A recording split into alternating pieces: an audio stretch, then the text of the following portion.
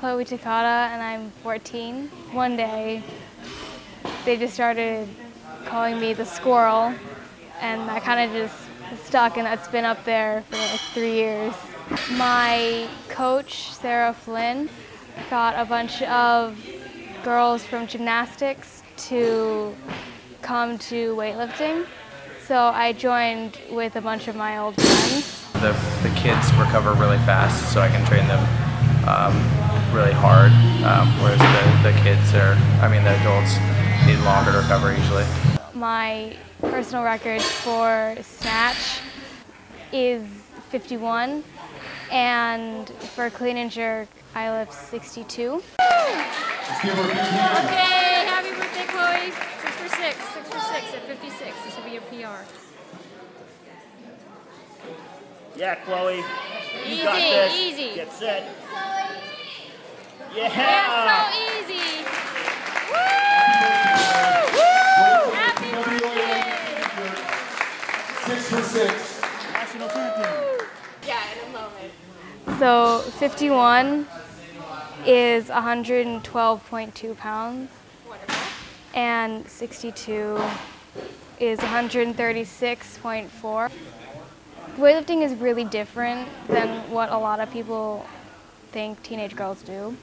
So it's kind of given me this kind of sense of uniqueness, and it's something that a lot of people don't understand.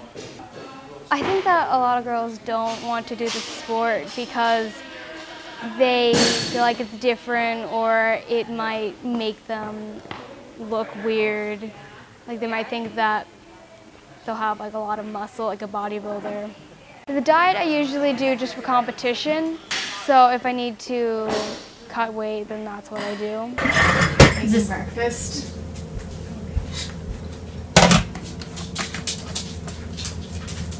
I'm weighing my food because that's how you figure out serving size. Usually we don't care about fats. It's just sugar and sodium. If like my family wants to go out to a restaurant, then I can have a cheat day. But unless that happens, I'm usually pretty strict about my diet. I train for weightlifting. I go 4 days a week.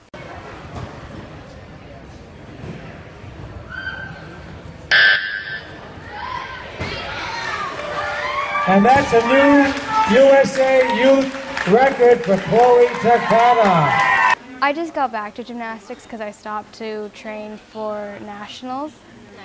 And I'm not competing in gymnastics anymore. It's kind of just something I do for fun now. So I only go 2 days a week for 3 hours a day. I really want to go to college, and I want to be able to do weightlifting while I'm in college. So I need to find a college and a gym that kind of suits my needs. But as far as that, I'm not completely sure what I want to do with my life.